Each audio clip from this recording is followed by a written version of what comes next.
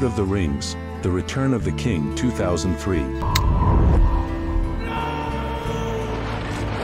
Soaring high at our number 6 spot is the 2003 Best Picture winner, The Lord of the Rings, The Return of the King 2003. This epic fantasy action-adventure served as the dazzling final chapter of Peter Jackson's magnum opus cinematic trilogy adapted from the J.R.R. Tolkien literary canon. If Returns preceding Rings films represented the vanguard of Hollywood's new digital era of seamless CGI spectacle and meticulous world-building, this final installment crystallized the saga as a stone-cold masterpiece of breathtaking imagination and rousing bravura storytelling, picking up amid the all-out world-shattering war between the dark forces of Mordor and the fractured armies of mankind and Middle-earth's enchanted races. Return thrillingly balanced widescreen skirmishes on an unprecedented grand scale with the intimate quest of Frodo to finally destroy the corrupting power of the One Ring once and for all, manifesting the scope and realization of Tolkien's vibrant universe through path-breaking CGI and practical effects work.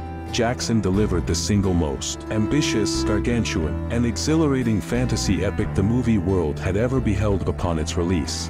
Much more than simple visual bedazzlement, however, Return tugged hardest at the heartstrings, invested in Frodo and Sam's heart-wrenching emotional arc of courage, loyalty, and sacrifice. Watching their brotherhood transcend the forces of soul-corrupting evil and usher in a new age of fantasy film served as the towering climax to Jackson's otherworldly accomplishment of folk history.